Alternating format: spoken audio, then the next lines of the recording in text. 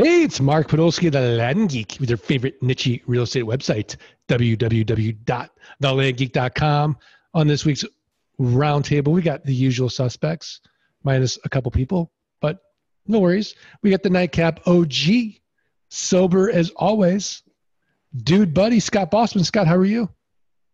Great, Mark. How are you? I'm great. Good to see you. We've got the most feared woman in the country, the terrorist hunter, Mimi Schmidt. Mimi, how are you? I'm doing great, Mark. How are you? I'm great. Glad to see you. We've got, I love it when you call me Big Papa, Tate Litchfield. Tate, how's Vegas treating you? It's good, man. A little bit chilly, but, sun's out, so everything's good. Are you a gambling man, Mr. Drebin? Every time I eat out. One of my favorite lines from the Police Academy movie. And then last but not least, we've got Scott Todd from scotttodd.net, landmodo.com. If you're not automating your Craigslist, your Facebook postings, postingdomination.com/the Land Geek. Learn anything about anything, investorninjas.com. Scott Todd, how are you? Mark, I'm great. How are you?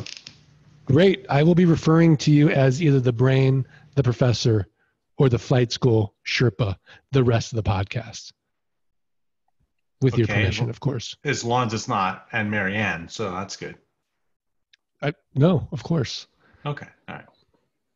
So some people are like, I don't get the joke. Well, nobody gets that joke except for us. Get it at all. Yeah, I had to Your age is showing. Your age is showing, Scott. Yeah, because in fact, I was talking to my daughter today about. I was asking her like, "Who is this? What is this? What is this?" And I said to her, well, who is Gilligan? She's like, he's a guy on a TV show. And I'm like, but what's the thing? Have you ever watched Gilligan's Island? And she's like, no. And then all of a sudden I give that reference because if you don't know what I'm talking about, go listen to the theme song of Gilligan. And you'll see like Mark's introduction always reminds me of the theme to Gilligan's Island. Well, let's not go too off topic, Professor. So I want to talk about scaling your business. And we did talk about what it's like to scale your business a few podcasts ago and some of the things that we did and how life is better now that we did scale our business. But in the beginning, it's not like flipping a switch. And I'd love to know, what were your biggest fears about scaling your business, whether it was money, whether it was losing control, quality, maybe someone doing something that would be against the law, maybe stealing your passwords. And I'd just be curious what that was like in the beginning for you. So let's start with Mimi. Mimi, what were your biggest fears about scaling? My biggest fears were that I would make a mistake that would cause me to lose money. And I had so much pushback from my family, from my husband and my mom. Like my mom said, why would you spend that money when you can use it to put your kids through college? Right. So I was very concerned about losing the money and then getting the pushback from them. Well, we told you so, right? And so now they're all on board, but that was a big deal for me. And just that I wouldn't make it go. I really wanted to be successful at it. So I was just really afraid of failure. But the only way that I could get over it was to move forward and taking little steps and working through it. And still today, just recently I've hired some people and I worry, am I going to see the results with all the money that I'm putting out to pay them, right? And so I had all this anxiety the last couple of weeks, and then I'm starting to get a lot more leads and a lot more sales. And I'm like, okay, it's going to work. It's going to be okay. But for me, every step is like that along the way. I'm just very anxious that way, I think. I feel a lot of anxiety, and I take the steps and I work through it and realize it wasn't a big deal afterwards. Even last night on flight school office hours, they were talking about how afraid they were to have a VA posting their Facebook ads. And I said, yes, I have a stranger in there. And yes, the money button, he can operate the money button in Messenger to collect down payments. They were all floored. And then I made the comment that, that you guys have made too. Well, what's the VA going to do? Change your marital status, right? So it's all about trying it and getting comfortable with it, I guess. Working outside your comfort zone. Yeah, absolutely. How about you, Scott Bossman?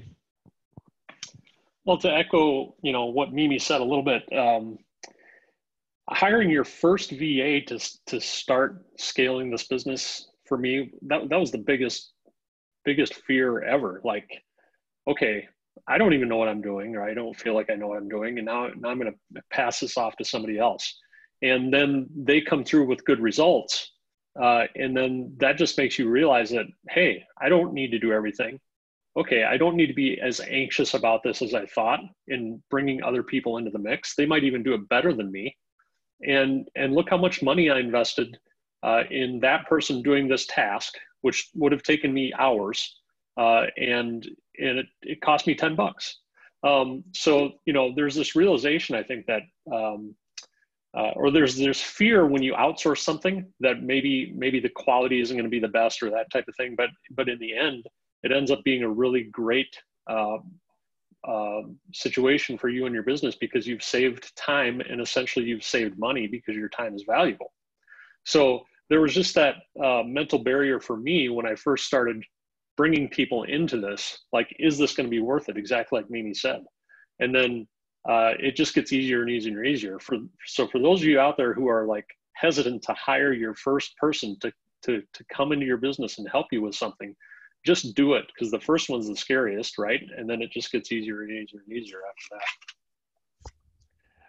after It really is. And it's just like anything in this business. You, like Mimi said, you just don't know until you do it what the experience will be.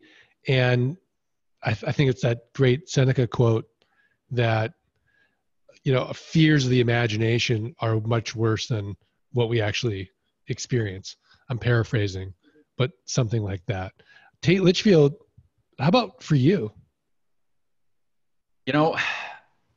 I didn't really struggle with the fear of somebody messing up. That wasn't really a big concern with me, because I knew that most of the tasks that they were doing for me were low dollar, low risk tasks. They might have messed up offer amounts. Well, if they do that, you lose $50 or $100 in bad offers, but in reality, the phone's still going to ring, and you can probably turn those incorrect offers into a deal if you're good at negotiating. So that wasn't a big concern for me, but a concern that I see a lot of people have is they'll start hiring VAs, and the VAs will be very, very productive and really, really good, and they won't be able to keep up with their VAs. So they'll think, oh, I just hired somebody and now I need to give them all this work, and I don't have the money to do that, or I don't have enough inventory to keep having them sell for me or keep marketing for me. So I think that's a big concern that people have when it comes to scaling, is not being able to keep up or having to run. And pretty much everybody we talk to gets into this business because they like the passive income and it sounds sexy to them, but they also probably want to leave their current position in their day job. And when it comes time to executing on the steps that will make that a reality, people tend to get nervous. And I think it's common. I think it's, normal, but I think there's this fear of success that comes with hiring these VAs. Like, what happens if we do start selling all of these properties? Then I'm a real land investor for life, then I'm in it. And I think there's a little bit of fear that goes with that. So, don't be afraid of it. These people are qualified. And I say it all the time, you don't have to be an expert at anything except hiring experts. And I really believe that to be true when it comes to VAs. The work that my team is doing is not rocket science. I love that quote. You don't have to be an expert at anything except hiring VAs. Yeah, hiring expert VAs. I mean, if you can get on the phone, and that's just it, right? Like, there's so many tips and tools, Zapier, website development. These are things that I don't have a background in. I don't know. Do you have a background in it, Mark? I don't. But it doesn't matter, right? Like you can go out there, post an ad on Upwork or Fiverr or hire my mom and find somebody who is an expert at this. And they can do exactly what you want for relatively inexpensive. So it's amazing. There's no better time to be an entrepreneur or a land investor. And I think it's interesting that you brought up fear of success. And I think occasionally we do see that where somebody has that fear and then will unconsciously sabotage themselves, which is interesting. It's not logical, obviously. No. But it if does you happen. don't have, if you are not, if you're just culturally not surrounded by a bunch of people whom are successful and you're breaking out of that group, you don't want to feel alone. And you might unconsciously revert back to that group in the same way when I'm at boot camp and Mimi's eating clean and Zano's eating clean and, Bossman won't eat a carb and, Scott's running out for Panera and Tate's passing on the cheesecake. I'm more likely to want to eat clean, but then the reverse would be true as well. If everyone is not doing that, I might not want to feel like the outlier eating the salad. It is a thing. Scott, Todd, the brain. How about you? What were your fears initially in scaling? So here's the deal. I was sitting in my office one day, and I was trying to figure out how I was going to pull the numbers together. So I bring this rolling whiteboard over to my desk, and sat there, and I just started kind of to reverse engineer what it was going to take. So I said, okay, well, what's my passive income goal? So I wrote it up on the board. I'm like, okay. So what is my average note? So I looked at the average notes that I had at the time, average of what everybody's paying me. And I divided the passive income by the average notes. And it said that I needed, 200 notes approximately to get the passive income that I wanted. So I'm like, okay, well, 200 notes times the $1,600, because I spent about $1,600 per property to buy. So, okay, I'm going to need $320,000 worth of capital. And right there, I was sick, right? Like right there, I talked myself out of the whole deal. And I'm like, $320,000. Oh my gosh, that's crazy. Like, first of all, I don't have $320,000 to sink into the business at the time. And, beyond that, like, where am I going to get $320,000? I don't want a loan. I like all of the negativity in doing that exercise. Like, I thought it was going to be a positive thing. Right there, it was like derailed myself. And so I just kept going, right? Like, okay, well, I guess it's going to take me a little bit longer than what I thought. So whatever, I'll just keep growing it. But then something crazy happened. What happened was I started getting higher down payments, right? Like I started asking different questions like, hey, yeah, I'm asking you $100 down, but man, can you put down $2,000? All of a sudden, guess what? I was able to get a note and then go buy another property with down payment from the notes, or I was able to go buy 2 properties from the down payments from the notes, right? So like that's the one thing I didn't figure in is how much money am I going to get on the down payment? Because it can become self-funding if you start to ask different questions. And then I'm thinking, well, man, if I can get higher down payments, can I get a higher monthly note average? Instead of doing 175, can I get 200? Because now all of a sudden the whole number system changes again, right? So that, and then something crazier happened. People started like taking their notes or their properties, if you will, they'd stop paying on them after they spent thousands of dollars with me, and they just walk away. And you're like, what gives, man? Like this guy just walked away from a property where he invested $6,000.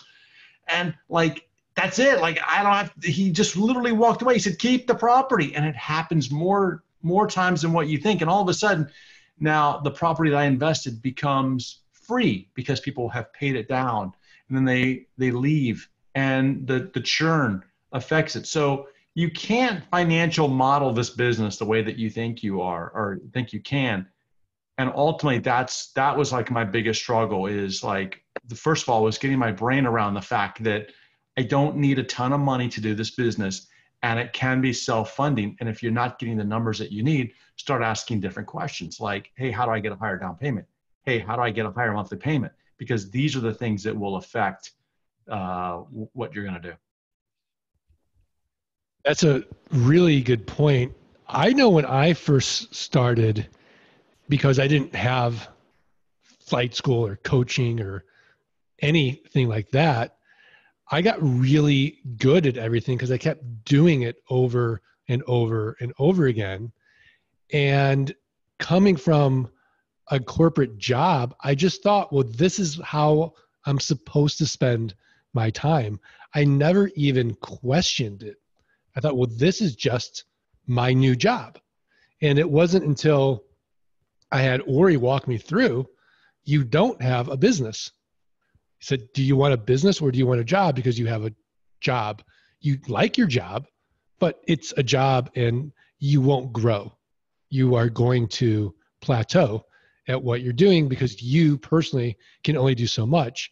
And I was really upset after that coffee with him because I thought, well, that's good and fine, but I'm not going to ever find anyone who can do county research as well as me. I mean, I completely lacked any humility at this point. I didn't think anyone could market as well as me. I didn't think anyone could sell as well as me. I certainly didn't think anyone cared about my business as much as me. And I fought this scaling thing tooth and nail, even though I had examples all around me of people doing it successfully in other businesses. And I had an investment banking background. It was all on me. It was just, I had what Chris Tucker would call superhero syndrome. And then slowly, methodically, very, much with tons of anxiety, I started outsourcing every single piece of the business and then became completely free. So I had the best of both worlds. I had the money and I had the time. And then to utilize that time to continue to grow was really the best part of it. I think what would be an interesting topic next time is chicken and egg syndrome. What comes first? And when do you know it's time to hire that first VA? Because I can imagine someone listening to this saying, well, you guys might have started with more capital or something that if the cheapest person I can hire is myself, when do I let go of this task? And I think that would be an interesting discussion moving forward. What do you guys think? Yeah. Sure. Everyone's nodding their head for those of you listening. So I thought this was a really interesting topic. Is there any other final takeaways or final advice you'd want to give as far as managing your fears of getting started and scaling and hiring that first VA? What do you think, Mimi? Nope. The sooner you do it, the sooner you feel the relief. About it. Really? It's really it. It's like a human opioid. It's so great. As soon as you take it, the pain goes away. However, unlike an opioid, well, it could be addictive, isn't it? VAs are definitely addictive. They are addictive. You just start to multiply your time. And we say it all the time, like you're going to 10X your business. Well, this is the only way to really do that. And it's by 10Xing your time, by 10Xing you. I remember thinking, if I could just clone myself and make a duplicate of me. And I wasn't able to create, a duplicate Tate Litchfield, but I was able to create, 10 people who have the ability to do certain things really, really well. And now I've got, I don't know what the ratio is, but I've got a whole team of people that are basically doing what I was doing. And now I can do whatever I want, like watch The Mandalorian and see how cute Baby Yoda is. You know, it's time well spent. Well, now that you brought up the Baby Yoda and Mandalorian, Scott Bossman, any final thoughts? Is he Baby Yoda? Is that what you're saying? Is that what you're getting at? I think someone's becoming a Star Wars fan here. Tate, you never used to talk about Star Wars. Now you're all about it. The show, man. I'm loving it. Disney Plus, man, it's got me kind of re-energized on all of it. I've watched every single Star Wars, movie over the last 3 weeks. I guess that's the downside of having too much free time and a broken leg is you're really limited as to where you go. So Star Wars has taken up a lot of my attention lately. There you go. I guess what I would say to people is, one of the reasons we do this business is for money, but a major reason that so many of us do this is for time. So you need to approach your business in that regard. You need to hire people that are going to save your time and scale your time. And it all starts with that first one. So if you're on the fence, you need to just do it. Take the most mundane task if you want. The thing that's mundane but painful and causing you a lot of time, and create one training video and get a couple people on it, and your life's going to become that much easier. And then you just continue down the chain. Yeah, I agree, because the temporary pain of going through the process of hiring somebody, training them, and getting them going is temporary, but the time that you save now is permanent. Then the passive income that you continue to grow is permanent. But you do have to go through that initial piece of being uncomfortable, being anxious, exerting some energy and some forethought into doing this. But it's a one-time process, and boy, does that scale. And we'll talk about those points of leverage in another podcast. Scott Todd. I'm sorry, did I call you Scott Todd? Brain, Professor, Sherpa. Oh, look, here's the deal. Here's what I would say is, look, if we can do it, you can do it. Like that's the thing is, like, I know what I did to do this business, and I know what it's taken for other people to do this business. And I've got to tell you something, like, if you're finding, difficulty with it, well, then you got to look inside, right? Like, because this business is not complicated. What this business requires is it requires some work. It requires some stamina. It requires you to knock down some walls which are facing you. And then once you do, you can have it. Because if all the people on this call and all the people that we see succeed can do it, there's no reason you can't. So stop letting that voice in your head tell you that it's not for you. It's wrong. You can have it too. And go get what you want. Go create the life that you want. Well, I thought this was a really interesting and informative and valuable podcast. And before we get to the tip of the week, I'd just like to remind everybody that if you are getting value, the best compliment that you could give us is certainly subscribe, rate, and review the podcast. Send us a screenshot of the review to support@thelandgeek.com. We're going to send you for free the $97 passive income launch kit course, as well as the new wholetailing course, How to Double Your Money, 30 days or less. If you really want to accelerate your success going into 2020, learn the DHR method of flight school. Have Scott Todd take you up that mountain of land investing quickly, safely, efficiently. Then you owe it to yourself. You owe it to your family. You've got to schedule a call with the Nightcap OG, Scott Bossman, or the Zen Master, Mike Zano, at thelandgeek.com/training and learn more about that. All right. Mimi Schmidt, what is the tip of the week? Oh, Mimi, you're on mute. The tip. Okay, you're still on mute, Mimi. Mimi has a cold, Sorry. so she might be a little medicated. It's the cold medicine making me dopey. The tip of the week is www.titlesearchcourse.com. So I'm having my intake manager take this course, not because I want to pay her to do title search.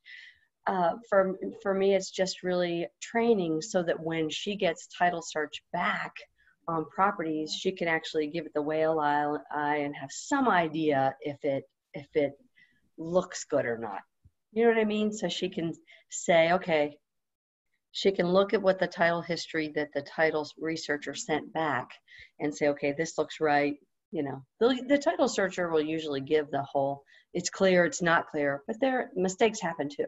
I want her to have a little more idea, a little better idea of what title searches are about. So it's only $69. Titlesearchcourse.com? Yep. It's for law firm employees, entrepreneurs, investors, and foreclosure processors. So I'm sending her. Huh. Wait, did I spell it wrong? I must have spelled it wrong. Hold on. www.titlesearchcourse.com. So for $69, it'll just give her a little bit better idea of what she's looking at. You know, when she gets an intake call, when she calls someone and she's talking with them, she'll be able to form a little better idea if a deal is worth doing or not. That's a great tip. $69. Wow. That's phenomenal. So, I mean, Todd spends more on that at a Cuban restaurant. Well, listen, as long as you didn't claim I spent more than that at Panera Bread like Scott Bossman does, like that's the thing. That's fair. That's a good tip. It's good. That's good. Well, all right, fantastic. I want to thank the listeners. And if you have not signed up for boot camp yet, please do that. Just go to thelandgeek.com/bootcamp. As of this recording, we are 30 days out, January 10th through 12th. San Antonio, we'll all be there. Yeehaw. We're going to say y'all. We're going to bring cowboy boots. Zano's going to bring his cowboy hat. It is going to be phenomenal. But 2.5 days of land investing immersion, it will move the needle for all of you, I promise. So please do that. If you don't have your 2 free tickets from the toolkit, just go to thelandgeek.com/foundational training, or again, schedule a call with Mike and Scott. Get into flight school. 2 free tickets. Come along to boot camp with flight school as well as the Investors Toolkit. All right, are we ready to do this? 1, 2, 3. Let freedom ring. I think that might be the best one ever. I think Mimi disagrees. I don't know. I thought it was pretty good. Maybe on 2.5 times speed. If you're listening to it. I agree with you. I don't know.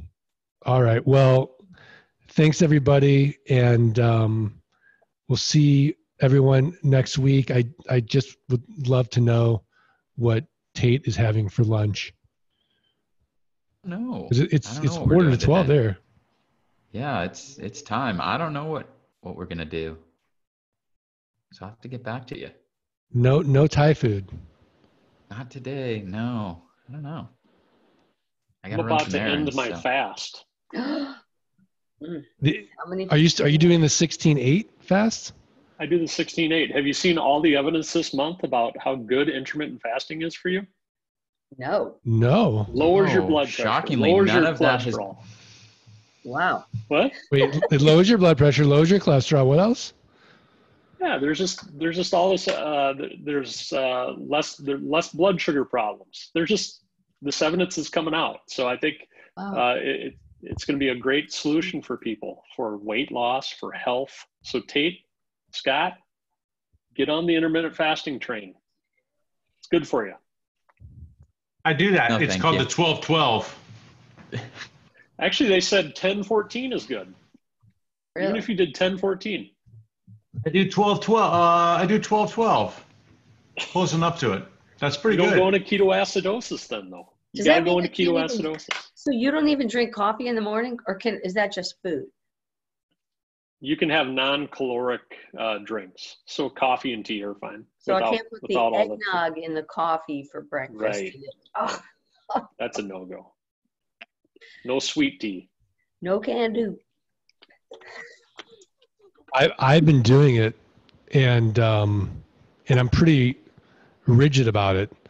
And then the other morning, my wife came home with our Starbucks, and she bought the peppermint brownie pop cakes. Oh, And I had that decision to make. Which is more important? And man, did I enjoy that pop cake. And the peppermint melts with the hot coffee too. It is so a really nice pair. Sounds So good. I just spent more time on the Peloton to make it. I don't know if this pop cake thing that you're talking about. What are we talking about here? I think this is like a something I'd little, like, yeah. It's like a little lollipop, but it's a cake on a stick. Right. I've seen those. Why is it so small? Yeah, that's a lot. I just Googled it, man. Calories. Like That's they a look lot of tiny. It's a nice bite, but you're not investing in all those calories. That's But a if it's so lot of good- calories for a little bite, man. I think if it's that good, I want a full slice of cake. Like I don't want a little sample. That's like something you get at Costco. These are tiny. That's not going to work. Not going to satisfy me. This thing I'm looking at here, it looks like it's a donut hole, but like 5 times the calories, 3 times the calories, 3 times the calories of a donut hole. Well, it's got frosting on it. What? It's like the cake and frosting. Yeah, Come on, I think, Mark. You can choose calories better than this. I think if we're going to start talking about donuts, Scott Todd, I think 2020 is the year of kale for you. No, and listen, we're man. getting rid of the donut. We're Every getting rid of the morning, daily donut. I'm treating myself. Every morning I treat myself to that daily donut. No, I already do it. I'm not going to kale. Forget that. Donuts are fat pills. A donut is just a fat pill. Listen, as long as the weight remains the same, all is good. I agree with you, Scott. I mean, Don't succumb to this peer pressure. Tate, you and I will be going to our donut shop in 2020. Don't you worry. I feel great about eating them every day. In fact, I wake up and I go, maple bacon bar today or just maple bar today? Like that's one of the hardest decisions I have to make. So. Wow. Well, Tate, we'll see how you feel when you hit your 40s, which I don't. It's a long ways away for me. I know it's annoyingly long. Mark, will you be in your 60s before he hits his 40s? I don't know. It might start to catch up with you with your broken foot and not being able to exercise all the time. Yeah, potentially, but it's a risk I'm willing to take. I live in Vegas, living on the edge. Yeah, I mean, you can't even go outside your house without getting hit by a car. Jeez. I mean, it's not like you even have like a dog you can walk, right? You got those slow tortoises. They're hibernating. They've gone to sleep already. Yeah. I might catch up with you. I don't know. I think Scott Bossman and I are going to stay accountability partners with intermittent fasting, while the two of you become your donut partners and discuss, did we have sprinkles today or was it a glaze? I can just see what your accountability will be. Hey, you didn't eat today, did you? No, not yet. Okay, good deal. Tate and I are like, what are we eating next, man? Yes. No. We're eating lunch before you guys can even eat for the day. Breakfast and lunch. You're missing out. Sometimes we go to lunch early so that I can get an afternoon lunch in too, Mark. Oh my gosh. This is like a Lord of the Rings thing. You're a hobbit. Yeah, that's like Hobbit stuff going there. I don't know. Mimi, you're not a big breakfast person, are you? No, I'm very regimented. in what I eat for usually breakfast and lunch, and then I kind of give myself free reign for dinner and weekends. But it's like oatmeal, fruit, yogurt, coffee every day. I'll do it for years and years and years. Okay, Tate, look, here's the deal. Boring. At the next Vegas boot camp, we're going to go to that Caesar's buffet for breakfast. Yeah. Okay, for Hey, breakfast. that's a great idea. Yeah, and that will be our big meal for the day, and we're going to mess up their intermittent fasting. I'm just going to fast the entire day before. We're fine. You're going to have food coma all day long. No. Scott, here's what we do. We get the buffet pass. It's good for 24 hours, and we can go to as many of these. There's like 3 or 4 buffets that they're on the list, and you can go there as long as you want, as many times as you want. So we get it the night before. We go to dinner. We get up early in the next morning. We go to breakfast. We get 2 buffets out of it, I agree. I agree with you. We should all do it. We just have to wait 10 hours in between, right, Scott? I'm up. I'm game. I can pack a lot into 8 to 10 hours. A lot of eating in there. But you got to keep the calories the same. Like it's all about the calories. You can't I'm in my 10-hour window. I'm going to eat unlimited amounts of food. It's about the calories. So what does it matter if the calories are spread out throughout the day? Like even Dr. Oz will tell you that. So what doctor's behind this intermittent fasting thing? At least this doctor's on TV. I'll send you some literature. That's okay. I want to see it. I won't have time to read it because I'll be eating. It's so funny. I feel like these days there's more man diets than there are women diets. And in decades past, there were all, more diets that were tuned to women. Now you've got like what's the all meat diet? Just eat like a caveman. What was that called? Paleo. Paleo, right? There's just a lot more guys do that. It's like it's better for their systems, and this one too. This one's, I think different things work better for different people. No, I agree, actually. I think for women, intermittent fasting is different. Is that right, Scott? Intermittent fasting is different, yes. Sorry, what was your question? As far as it's for the genders, I think for men, it's a little bit better than for women. Yeah. There's some there's some evidence showing it's more effective for men than women. Yeah. Lots of work in that area, dieting for men. Yeah. I just listened to that Peter Attia podcast. Have you guys heard about him? He's on the Tim Ferriss podcast a lot. He's a super extreme guy, and he'll do a 7-day fast every quarter. And yet he couldn't tell you the efficacy of it. So there's no really good sort of, at least according to him, good literature about the dose of how much you should or shouldn't fast. But maybe Scott's got the answer with the 16-8. Maybe the literature says. More and more stuff coming out all the time. It's good for you. Can you imagine being at a conference with that guy on his 5th day of the fast? No, I couldn't. Low blood sugar, headaches. I couldn't. No. I mean, I'm looking at Tate. He can barely go another minute of this podcast. Like you can just see the hangerness coming on. Well, it's 3 minutes till 12, and I'm not here at 12:01 Tate's time. I'm ducking. Better wrap this up and sign us off because it's lunchtime, Mark. All right. Thanks, guys. We'll see everybody. Well, we'll see you two at Krispy Kreme. And Mimi. Yeah. You enjoy your salads. Scott, I'm going to break my fast with a nice salad and extra olive oil. What are you going to do? Nice.